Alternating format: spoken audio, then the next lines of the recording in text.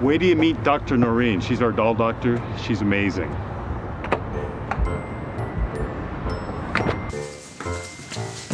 Hey, Noreen. Hi, Robert. I'm glad you stopped by. I could use your help just for a second. Okay, sure. What's up?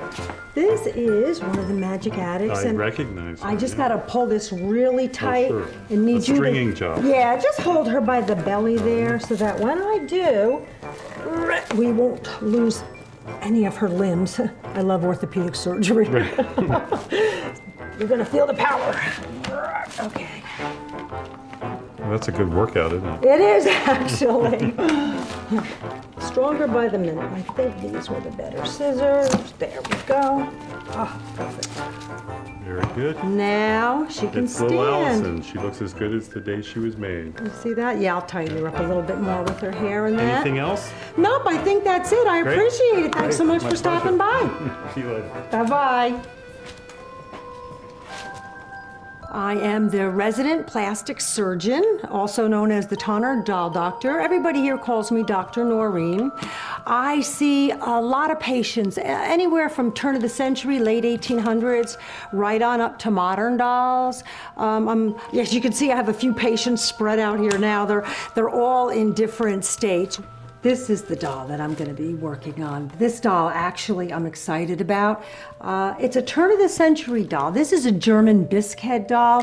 This one was made about 1900 to about 1915. They're my personal favorite due to the body construction and articulation. It's called a ball-jointed composition body and fully articulated. These dolls have the movement that new dolls today have.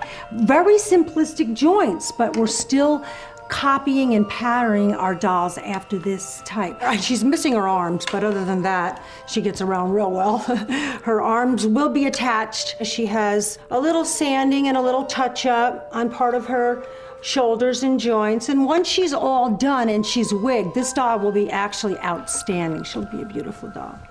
Well, we started out with the Tonner Doll Hospital, but then we had all sorts of people calling and saying, I have a doll from my grandmother, I have this bisque, this compo from the 30s, can you do it? And I told Robert, I can do this. This is what I love to do, this is what I'm about.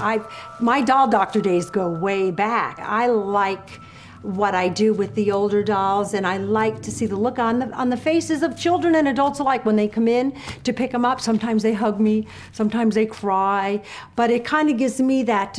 Plus, I get to say I'm a doctor. I mean, how great is that?